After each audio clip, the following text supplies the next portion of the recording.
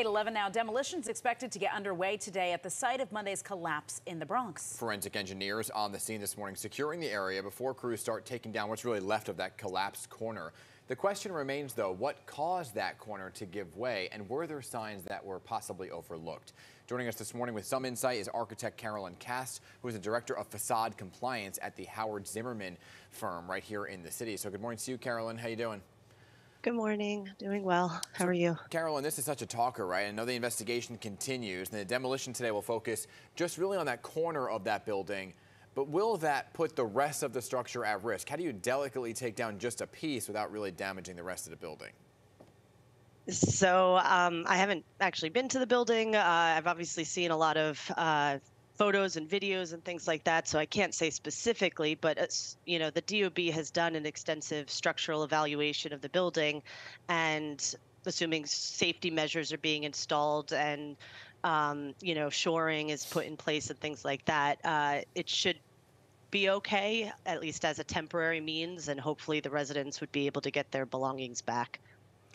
But I'm sure more investigation will have to go on before it could actually be habitable. Sure. City records indicate that the facade was undergoing repairs, but is that enough to trigger a collapse of this magnitude? Like, what would have had to been going on during the drilling? What would they have had to hit for this to actually happen?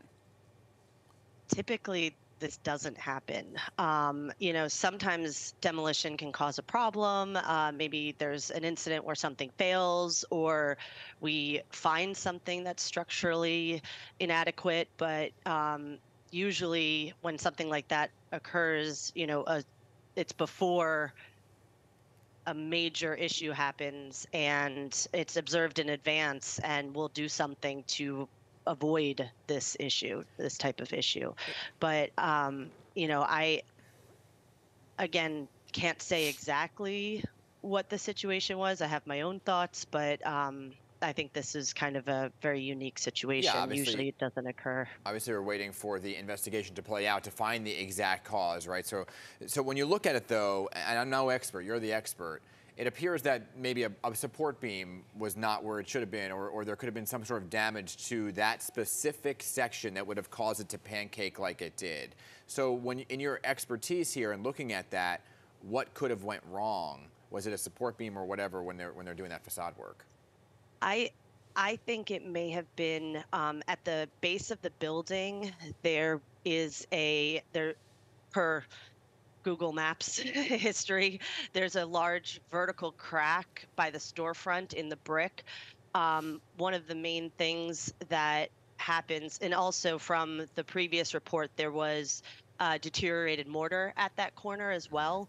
And one of the major things that causes issue to buildings in New York City is water infiltration. And this building had complained of leaks previously. It deteriorates the mortar, which is what's holding the brick together. And also, New York City goes through a lot of freezing and thawing during the winter. And so when the water is infiltrating and you have a freeze thaw, you have expansion of the water. And so those items adding up could deteriorate the structural element of the building, which in this situation is the facade. So based on that explanation alone, it doesn't sound very safe for residents to be able to go back in. Yeah, I can't say, I haven't been to the building, but hopefully I know the DOB is very extensive, especially in situations like this. So, I assume after the demolition of this side, they may be able to return at some point. But usually we have worked on evacuation buildings previously, and it does take a long time. There's a lot of talk when you look at things like this. Of course, everybody worries like if there's another building that could be next, right? After that major collapse in Florida where we said the whole condo complex came down, there was the parking garage in Lower Manhattan, now this, right? Residents worry, since you live in a city of buildings that need to be inspected quite often, are they next, right? So really, what should people look for in their own buildings to maybe flag? I mean, it really depends on the type of building that you're in. So it could be something as much as, systemic cracks, large gaps in things. If you've got, shifting and moving. Well, that's one of the reasons that this the facade inspection and safety program is in place, is to have someone catch these things. I would also say bowing parapet walls that are shifting or moving, things like that. Those are all major red flags to me. All right, Carolyn Caste, thanks so much for sharing your expertise. Great insight today. Thank you very much.